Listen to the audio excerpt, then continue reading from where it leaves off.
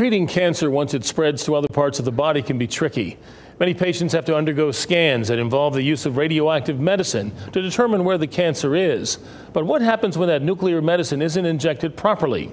WRAL health reporter Grace Haba found out oftentimes patients are never told something went wrong. Pam Cole starts each morning. And our little chickens. Grateful for the little things. I had a small tumor, less than a centimeter. She was first diagnosed with breast cancer in 2009. After being declared cancer-free, her disease spread, progressing to stage 4 by 2017. Originally, I was told I had 2 to 3 years to live with metastatic breast cancer. A large reason she's still here.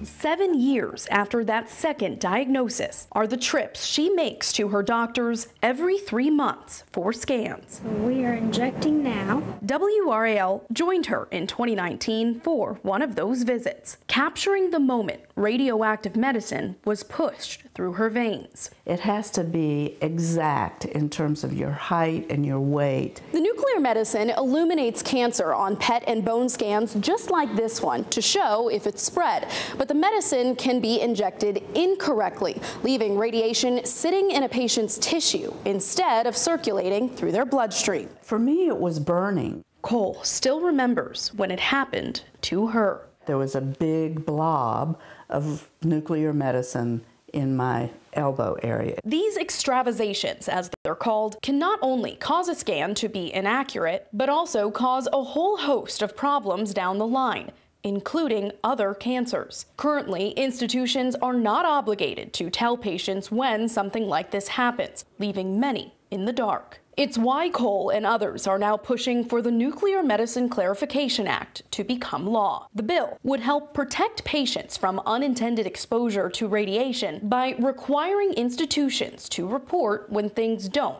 go as planned. You're depending on all the people around you to take care of you, and you want to trust. Grace Haba, WRAL News.